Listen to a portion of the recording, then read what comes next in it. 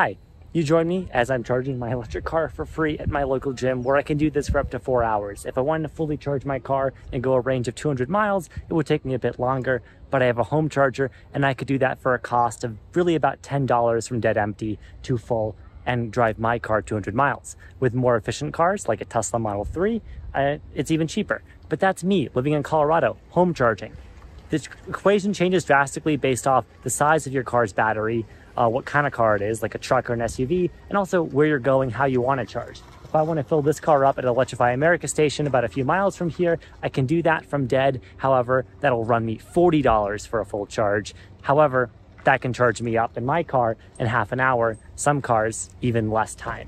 So how you charge and where you charge drastically changes the cost of, well, filling up your electric car. And someone ran some really interesting numbers recently about how this compares to gas cars. A comparable truck, comparable SUV, and comparable sedan, gas versus EV, what are those costs to fill up, and how do they vary across all 50 of our states in the US?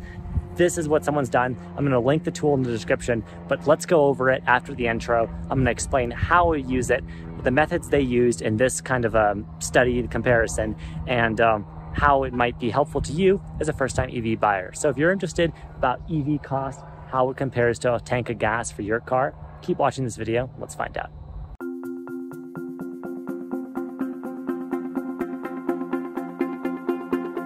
All right, so to lend some numbers to these examples, we're going to basically be relying on research that was done by a company or firm called Energy Innovations in collaboration with a Washington Post columnist, Michael Koren, who wrote an article recently that was helpful, basically asking, is it cheaper to refuel an EV battery or a gas tank? So what they're doing here is they're taking comparable vehicles across 50 states, looking at average gas prices, average energy prices, and then comparing them. But it's not so simple because energy is billed differently. Gas, okay, you bill it per gallon. The average price of a gallon in each state is different. Like in some states like Hawaii, it's way more expensive to fill up with gas, or California is really expensive. So is Washington State, whereas Alabama, it's pretty cheap gas. Energy, however, there's kind of two rates to consider. There is your public rate, your residential rate, that you're going to charge at home based off your energy company. Now that could be either billed flat rate or it could be billed based off when you're charging. We'll talk about that later.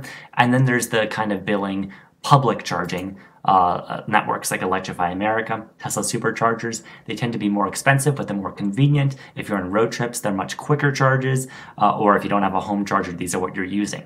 So what the researchers here did is they assumed a balance based off research done by actually NREL, National Renewable Energy Laboratory. If you're in the science space, you've probably heard of them, but they have kind of floated this assumption that most EV driving, not an assumption, they've done research that suggests 80% of EV charging is done at home for people. This is kind of an average statistic, but let's assume 80% done residentially. If you're so fortunate enough as to have a home charger, you've invested in the cost of a home charger, maybe a utility company gave you a rebates. Let's just assume you've spent that money. It's upfront, it's one time.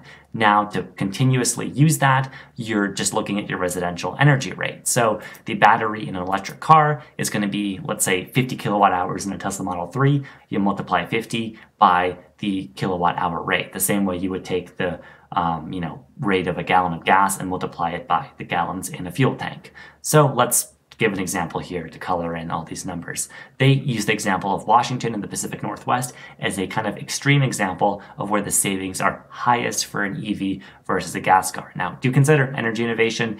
They say they're a nonpartisan firm, but of course they are on their perspective is more towards renewable energy and electric vehicles. I'm just breaking down the research they did and explaining selfishly, practically for you, what these savings could be. And they find in Washington that, let's say for comparable sedans, they take the Tesla Model 3, the Hyundai Ioniq 6, and the Chevy Bolt as their EV sedans, and compare them to a Toyota Camry. Now, the Bolt is technically a hatchback or a compact crossover in my view, not a sedan, but I get what they're doing. Comparable-ish cost vehicles. The EVs, especially the Ioniq 6 and the Model 3 in this example, are going to be a bit more expensive up front. But what they find is in Washington, because gas is so expensive, it's nearly $5 a gallon, it's really expensive to fill up a Camry. To go its full fuel tank range, which is 506 miles, it is $78. you take a Tesla Model 3, and yes, you have to recharge it to reach that same 506-mile range. So what they do is they multiply the cost to refill a Tesla Model 3 with energy. They multiply it by 1.86, which is the factor to get to the full, 500 plus mile range of the Camry. And then, of course, right, they're using the energy balance assumption of 80% charging done at home, which in Washington is very cheap, 10 cents a kilowatt hour residential rate, and then 20% of the charging balance done at a public network like Electrify America. I should mention they use 48 cents a kilowatt hour at Electrify America, which is an average. Electrify America has that as their current flat rate at stations. If you're not a member, if you pay them $7 a month, they discount that by 25%. And in the coming few weeks, actually, as of me recording this, they're going to be changing their billing model to where each station will have its own local pricing. So this might change a lot. Some states will probably get more expensive. Some states will get cheaper. This is always changing based off energy pricing. This is just in the here and now. They're using this as an example, and I don't fault them. It's the best we can do at the moment. Tesla superchargers do bill a little more dynamically, but they're using Electrify America because that's a network that currently every EV can access. Even Teslas can charge at Electrify America with an adapter. In the future, there'll be more openness. Tesla superchargers will be usable by more vehicles. Electrify America will bill differently. This will become more complicated. But for now, let's just take this for what it is. Anyhow, so we look at this charging balance, and we see $16.54 to drive a Tesla Model 3 over 500 miles compared to the Toyota Camry. So very preferable. And we see the Ioniq 6 and the Chevy Bolt come in a bit more expensive. The reason is the relative efficiency of these vehicles. The Model 3 and the Ioniq 6 are super efficient. So even though the Model 3 actually has a smaller battery than the Chevy Bolt, it goes further in distance because it's a really efficient car. Similar story for the Ioniq 6, though it looks like it's a bit less efficient based off what they're assuming here. They're taking EPA ranges, by the way, which we've criticized in other videos, and we've shown that those can't always be trusted, especially with some manufacturers like Tesla who are really optimistic about their range. So do take this with a grain of salt. These are rough numbers again. But again, we have to use something, so this theoretical kind of this theoretical math is hopefully a good guide of what to expect. No pun intended. This is out of spec guide after all. Anyhow, they find with SUVs taking comparable models, the Tesla Model Y, the Hyundai Ioniq 5, the Ford Mustang Mach-E, and the Volkswagen ID4, comparing to a gas Honda CR-V, again, way cheaper to fill up in Washington to go the same distance, which for the what they've normalized to, the Honda CR-V is 420 miles. It's like $70 almost to fill up, whereas it's $20 or less for a lot of these EVs to go the same distance from what they find. Then for trucks, it's a huge difference because you compare a Ford F-150 with a huge gas tank to, admittedly, a very large battery in a Ford F-150 Lightning or a Rivian, but those vehicles, being on electric powertrains, are just more efficient, and they find that it's a lot cheaper in Washington. Now, savings are varying, and that's what they're showing here. So Washington, Oregon, Pacific Northwest states with very expensive gas and relatively very cheap electricity see huge savings. States like Maine in the Northeast and a lot of Southeast states where gas is pretty darn cheap and electricity is middling to expensive, well, they find the savings there are more moderate to lean. States like California have expensive everything. They have expensive gas, but they also have expensive electricity, so the savings tend to kind of be somewhere in the middle, still pretty good. And do keep in mind, states like California do have some of the best incentives for EVs, rebates when you buy up front, and other programs that they don't consider here, so do consider those as well. But super interesting to look at this, and then we've looked at an outlier like Hawaii. That's interesting because they have expensive gas, but really expensive electricity. I actually was in Hawaii a few months ago, and I had the opportunity to rent a Mustang Mach-E on Turo there. I charged on the island of Oahu. I actually visited every fast charger on that island, both Electrify America and Shell recharge stations, and it was fascinating to see that in Hawaii, they've accepted Electrify America because of their national billing and Shell recharge because of whatever they advertise, a 51 cents a kilowatt hour billing rate for DC fast charging. The residential rate is actually barely cheaper. It's 43 cents a kilowatt hour. Electricity is pretty expensive on an island. Hawaii is a prime example of that. And you can see here the savings are pretty modest for EVs versus gas in Hawaii. However, Hawaii, like California and several other states, does have some fairly good EV incentives, so keep that in mind. But again, weighing against EVs or the initial cost, they also don't factor in of installing a home charger, of having to drive to the charger to fill up, and all of these other factors. Now, I will say there's conveniences also, subjective things with an EV. Like I live with an EV, and the convenience of charging at home most of the time, never having to drive to a gas station or an EV charge station like Electrify America, and just filling up at home or fueling up, charging up, whatever you want to call it. That is so convenient, and you can't put a price, I can't put a price on that, but that is a subjective benefit for me. You could probably put a price on it if you want to get into, time is money, you absolutely can. But that applies, of course, to those who charge at home. And this is, again, using a model of 80% charging at home, 20% publicly.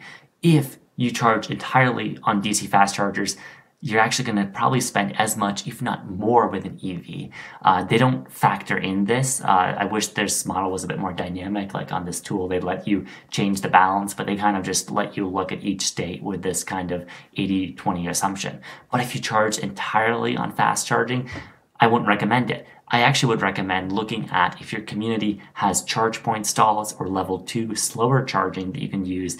That tends to be much more in line with residential pricing, and in many cases it's actually free.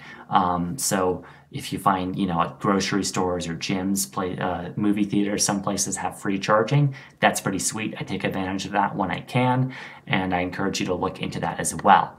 My girlfriend, for instance, in a parking lot at work is able to charge for basically free because there's just outlets there. It's a very slow charge, but she's able to plug in, gets a meaningful charge while she's in grad school, and then when she gets back to her Chevy Bolt in the garage, it's got some charge back. And there's even charge point units there as well as she can use if those are available and they're not filled up. So that's super cool.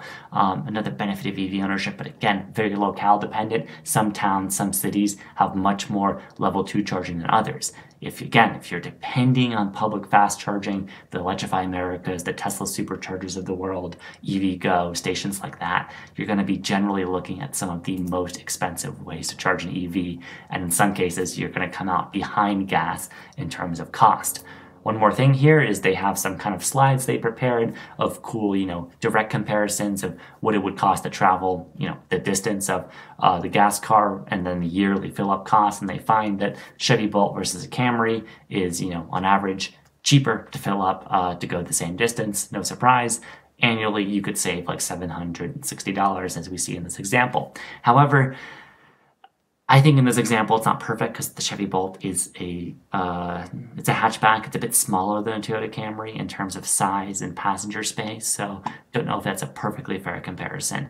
Then we go into something like a Honda CR-V versus Volkswagen ID.4. I think that's a bit more of a direct comparison. We see larger savings, larger vehicle class. The benefits of an efficient EV powertrain are even larger. Then we get to F-150, very direct comparison. Ford sells, of course, the traditional gas truck and the Lightning EV truck. And we see savings that are pretty large in absolute terms because, again, big battery on the EV truck, big gas tank on the F-150, big vehicles, bigger numbers everywhere. Anyhow, I hope this has been a thoughtful video if you're considering EV ownership, about what to think in terms of cost of charging, breaking down research that has been done in this area. This is so local and so specific, and that's what I think the big lesson is here, is that the two big factors here are where you live, which is what they helpfully point out, and what I wish they pointed out, but what I'm going to point out to you is how you charge. The balance of how much you charge at level 2 public stations, charge at your home if that's an option, versus charging publicly. These costs vary so much, and your balance of how much you charge at each is going to drastically impact how much you spend on getting around. The one other thing I want to introduce before I close off here is time of use building, that off-peak, on-peak programs. Many states, many utility companies in many states offer this. Xcel Energy in Colorado, where I live, does, but I'm not enrolled in it currently.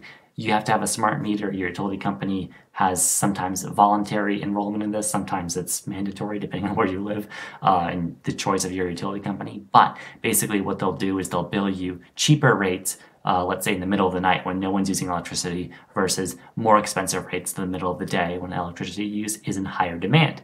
EVs tend to benefit from this because you're going to get cheaper, basically incentivized charging to kind of help stabilize the grid and help those low demand periods have higher demand, because their power generation likes to just, stay at a flat line. And the more they can keep that less, basically lower the curve, keep the line flat, increase demand off peak, lower demand on peak, EVs help stabilize that, you're going to see savings.